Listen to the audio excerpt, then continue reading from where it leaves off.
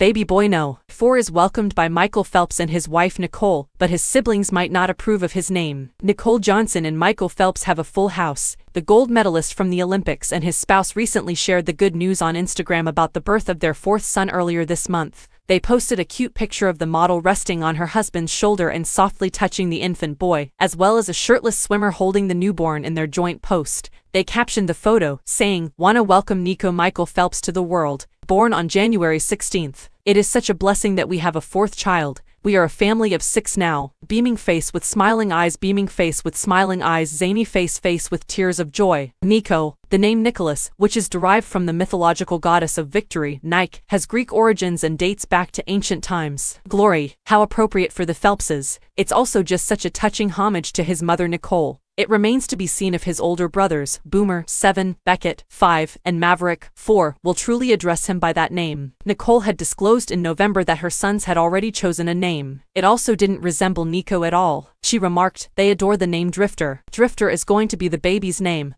as is the running joke." And for Beckett, Maverick, and Boomer, that may still be the case. People are incredibly happy for the family, regardless of his name or what his big brothers may be calling him. In the comments, JJ Watt, Michelle Kwan, and other celebrities congratulated her, and fans speculated about what this meant for next year's Olympic Games. The Phelps relay has finished. Bro is going to watch his sons win every relay gold. Nicole was very open about her pregnancy, acknowledging that it was unplanned. It wasn't until she visited the doctor to start treatment for headaches that she learned about Nico. He advised her to take a pregnancy test after she acknowledged that her period was late and that she was unable to take this course of action if she was expecting. "It's not possible," she concluded. Michael asked her what was wrong after she received the positive result, remarking that she appeared ghostly.